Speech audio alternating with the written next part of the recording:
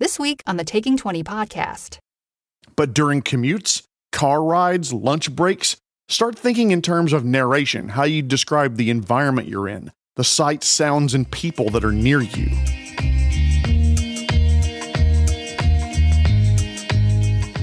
Thank you so much for listening to the Taking 20 podcast, episode 183, How GMs and Players Can Improve Their Narration. I want to thank this week's sponsor, Darts. I have a friend who can make a beautiful picture by throwing pointed objects at a target, but he doesn't make a lot of money at it. He truly is a starving dartist. Yes, groan your disapproval for me. It only makes me stronger. Please like and subscribe wherever you happen to find this little podcast. I work hard every week to provide this level of entertainment for you at absolutely no cost. What a bargain! All I ask is maybe if you find it interesting, give me a few more clicks. Please like and subscribe, and if you got the time, rate it wherever you found it. I want to thank a very generous donor this week. Robert Norris donated to the podcast for the second time this year. This podcast survives thanks to generous donations from listeners like him. Thank you so much, sir. I greatly appreciate your kind generosity. He also had a great topic idea that I had somewhere down my topic list already, but I reshuffled it and bumped it back up to the front, so I need to get my happy ass in gear and put some meat on those topic bones. How to prep a one-shot. That's what's coming next week. Thank you again, Robert. Hopefully I'll put together something that you'll enjoy. I also want to call your attention to a YouTube video that was made by one of my favorite channels called Extra Credits. Usually they talk about game design, focusing on video games primarily, gameplay loops, that kind of thing, but they made a great episode called The History of Dungeons & Dragons that does a pretty good job of showing that the tabletop RPG world really is cyclical, and that Hasbro maybe hasn't learned lessons from TSR's history. I'll put a link in the resources for the episode. If you're watching on YouTube, there should be a little card in the corner, and a link will be in the resources of the episode description as well. If you're listening to the podcast, you can see them in the resource section of the episode description wherever this podcast is available, but definitely on my hosting provider, Podbean. Head there, www.taking20podcast.com, and check out the resources for each episode. What makes DMs amazing? Matt Mercer, Matt Colville, Troy LaValle, Abria Iyengar, Chris Perkins, Deborah Ann Wohl, Ethan Ralphs, Rick Sandidge, and I better stop now because I'll accidentally leave someone out that I love listening to. There's a question that I started at the beginning of that list. What the hell was... Oh, yeah, that's right. What makes them great? Is it the ability to do a lot of voices? Great production value? Fantastic players? Nah. I mean, those help, but I'd say the one trait all of them have in common is the quality of their narration. Each one of them, in their own unique styles, can paint a picture with words that keeps an adventure engaging and fun. What? Narration? As in describing things? Yeah, they're all damned good at it. Whether you play the game entirely theater of the mind or use a tactical battle map for encounters, the player characters experience the world through the descriptions provided by the GM. The more complete that description, the more immersive the shared narrative experience is, the more real it feels, the easier it is to get lost in the world, and in general, the better your game is. Let me give you an example. Suppose the PCs are trekking through the forest and you say the following. The tangle of trees suddenly gives way and you're standing in a clearing. That's fine, there's nothing wrong with that. If that's your DM style, go with the gods, my friends. But what if you said something like, the sun streams through the trees, dappling the forest floor with golden light. You push your way through the underbrush, reaching the clearing that you had seen ahead. You emerge into the sunlight and are standing in a beautiful clearing, motes of fragrant pollen floating in the air of the perfectly circular grassy clearing. I'll say there's nothing wrong with the first one. It's straightforward, it keeps the game moving, nothing wrong with that. But the second description really paints a picture in 3 sentences. It is a balancing act. Narration can be overdone, with too much description being given to inconsequential things in the scene or encounter that really detract from the tension. No one cares about the dandelion seeds drifting on the gentle breeze when there's an ankylosaurus trying to slap them into next Wednesday with a big rock-like tail. I'll be the first to tell you that I sometimes struggle with narration balance, and honestly, it's more art than science. Different groups will strike this balance differently, and it's up to each group to determine where they want that balance to be. One of the groups I GM for aren't keen on descriptions at all. They prefer things spartanly described. What's important that we see? What input do we need for the encounter? Is there anything here trying to kill us? 1, 2, 3, bippity boppity boo. They like it simple and clean, so for that group, I keep my narration short and to the point. You enter a long-forgotten chamber with an engraved sarcophagus on a dais with 6 others in a ring shape around it. Cobwebs fill the corners and move with a gentle breeze. There are engravings on the sealed sarcophagus, but that's about all I'll say about it. I don't go into detail about the language, the quality of the carving, or it looks like the sarcophagus wasn't finished because the nameplate's been left blank. I don't describe all that stuff, at least initially. If the party takes an interest in the sarcophagus, starts to examine it, making perception checks and the like, maybe while they're exploring the room, yeah, I'll have those details at the ready. So they may eventually figure out the sarcophagus contains the remains of Silsooth, the serpent folk so evil, committing heinous acts so repulsive and corrupt that even his own kind blotted him from their histories. However, there was a group that I GM'd for about 5 to 6 years ago who were, and I say this with all the love in the world, as someone who has embraced who I am, theater nerds and writers. They loved descriptive narration. The ceiling of the long-lost chamber soars above you as you realize how deep under the ground you must be now. The musty air moves gently in the room, too soft to stir up the thick, unmarked dust covering everything in the room. 7 sealed sarcophagi dominate the room, 6 with minimal decoration in a circle on a lower level, and 1 raised in the middle, covered with intricate carvings.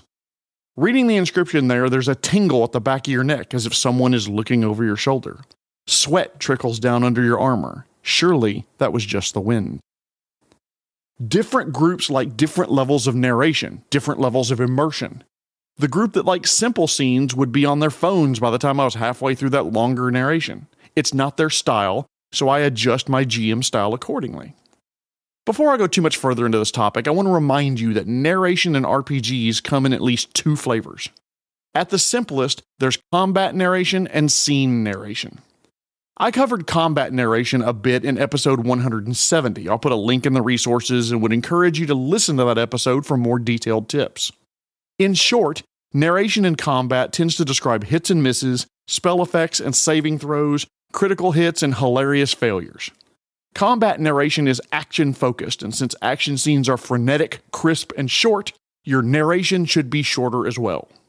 Your dagger sinks in between the cleric's scale mail and you strike flesh, dealing 8 points of damage. On the opponent's turn, the cleric steps back from your strike and brings a warhammer down in an overhead smash. Now is not the time to wax poetic about the intricate wrappings on the dwarven warhammer. The cleric is trying to stave in the character's skull, and the character's not going to be focusing on the craftsmanship, they're focused on surviving. Save that crap for after the character shoved that cleric's holy symbol right in their pack when looting the corpse. Out of combat, narration is mostly setting the scene and narrating exploration. This is where you can be more loquacious with your descriptions, flowery in your language, wordy, long-winded, verbose, but only if that's what your players enjoy. Way back in episode 78, I gave some tips for scene descriptions, and I'd encourage you to listen to that episode for more specific tips. Briefly, I'll just say, keep it simple, only 2 to 5 chunks of information for describing a scene. Remember, all the senses can be engaged, not just sight, but smells and feelings and sounds. Save the most important thing for the last part of your description. No one's going to care about the quality of the ale being served at the tavern if you've already described the huge red dragon staring at the party through the partially torn off roof. Jeremy, the episode you mentioned described great tips and tricks for narration. Well, thank you very much. That's very nice. I'm not done. How do I get better at it? Okay, well, I'm glad you asked. Unfortunately, my first few tips are not quick and do require diligence and your conscious decision to work at it. 1. To get better at narrating, read. I can hear you rolling your eyes at me now. Jeremy, I don't have time to read. I'm busy, go, go, go. Shit to do, fat to chew, great many people to see about a great many things. I get it, my friend, I do. I have 2 jobs, run a podcast and have a family. And I like to game every now and then on the weekends. Still, I want to encourage you to find some time to read. Not social media, not YouTube comments. Books, works of fiction, biographies, stories with a narrator. For example, before I started the pirate campaign I'm currently running, I read 3 different books about sailing and the lives of pirates. It took some time, but I think you could find the time, same place I did, just before you go to bed. Whatever time you like to go to sleep, let's say it's 10 o'clock, 2200 hours. About an hour before that, wash your face, brush your teeth, because cleanliness is important. Get comfy and get ready for bed. Turn off the TV, put down the phone, and read a book. That usually helps me unwind and would help me get to sleep some nights. Sure, there are mornings I woke up with a book on my face, but that's the price of reading in bed. I bet that's why a lot of my dreams took place in a library, and I have a thing for librarians with huge glasses, you perverts. Glasses, huge glasses. Also big tits. Back to the point. The more you read, the more variety of words are poured into your brain, and the better you'll get at narration. Take a little bit of the time you spend doom scrolling on social media and unwind with a good book instead, says the old man currently writing this on his phone at 2 a.m. I have insomnia and writing helps me relax. I've found my thing, go find yours. A variant of this advice, by the way, would be to, I guess it would be tip number 1.5. Listen to audiobooks. I am not saying you take time away from listening to podcasts to listen to audiobooks, but for those who are very pressed for time, that's a great way to read, quote unquote. You're still getting the benefit, hopefully in less time. However, I found I retained less of the vocabulary and nuance with audiobooks compared to reading it off the printed page, but it very easily could work better for you. Tip number 2. Use the narrative audio channel on movies. Quite a few movies, whether streaming or using in-home media like Blu-ray, contain an audio track that's sometimes called narrative audio or audio description or something similar. These audio tracks narrate the relevant visual information in a video or performance. In some cases, scenes that require an extended description will actually pause the video to make room for the necessary descriptive text. Audio description helps to provide the crucial information of the visual content in a cinematic and auditory way.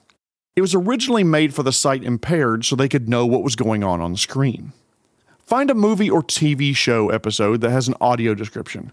I found this works best with movies and shows that I have seen so many times and I pretty much know them by heart. Whether you stream it or use physical media doesn't matter. Start the video, switch to the audio narrative channel, and listen to the descriptions given for the scenes you already know. The American Council for the Blind at adp.acb.org has a master list of movies with audio description channels.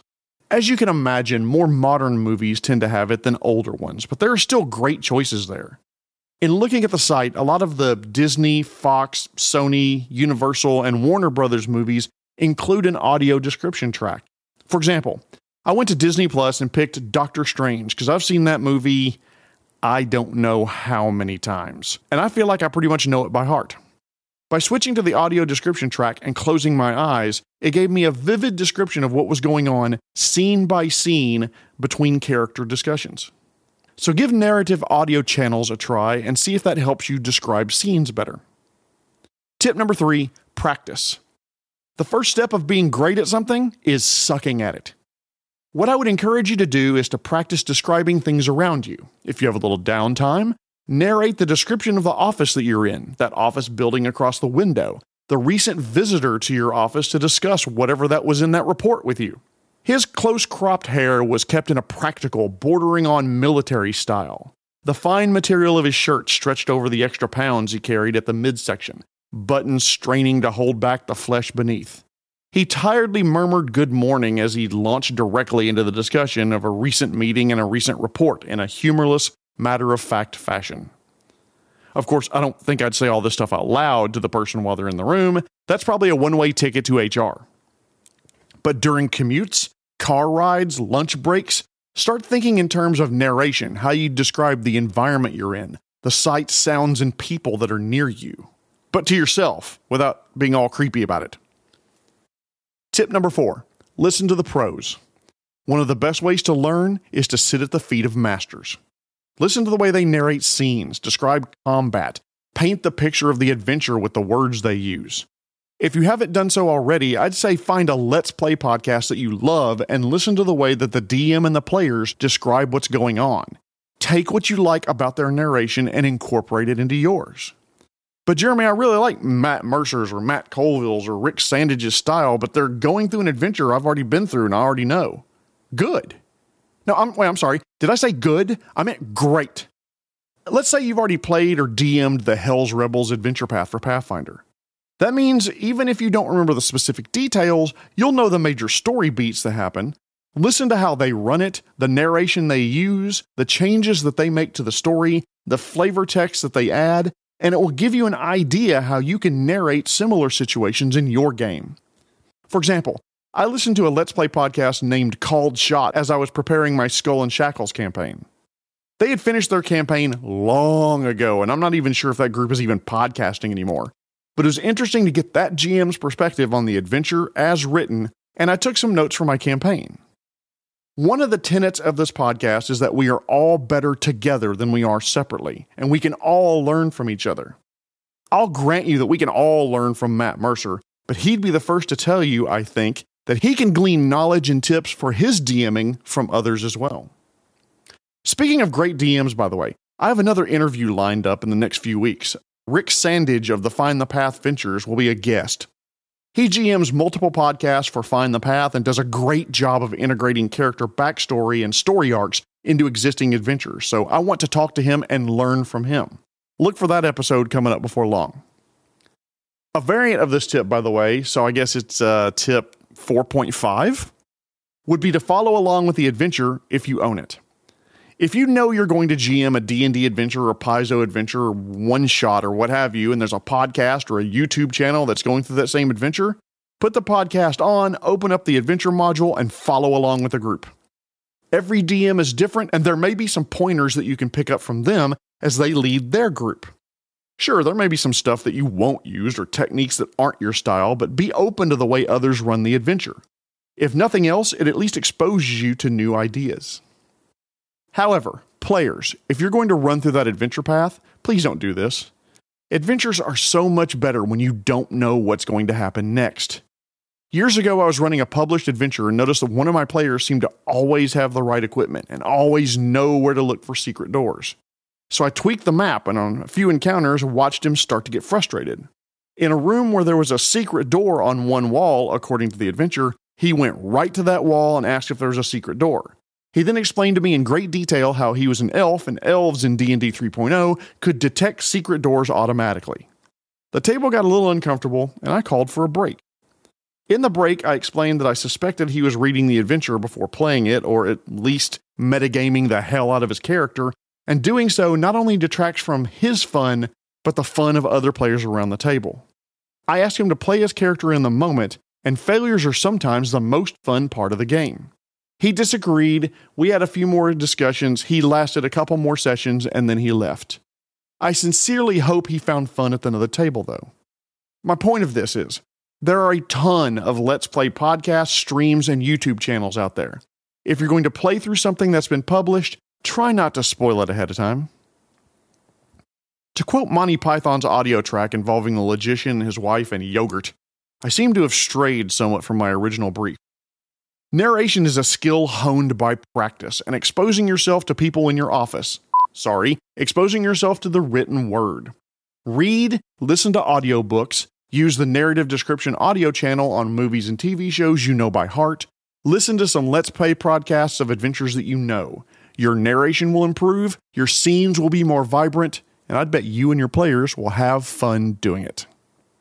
If you want to support this podcast, head over to our Ko-fi, ko-fi.com/taking20podcast, and make a donation like Robert did. Thank you again, sir. This podcast survives on donations, and I have made the conscious decision not to sell advertising time, despite how hard Podbean is pushing it.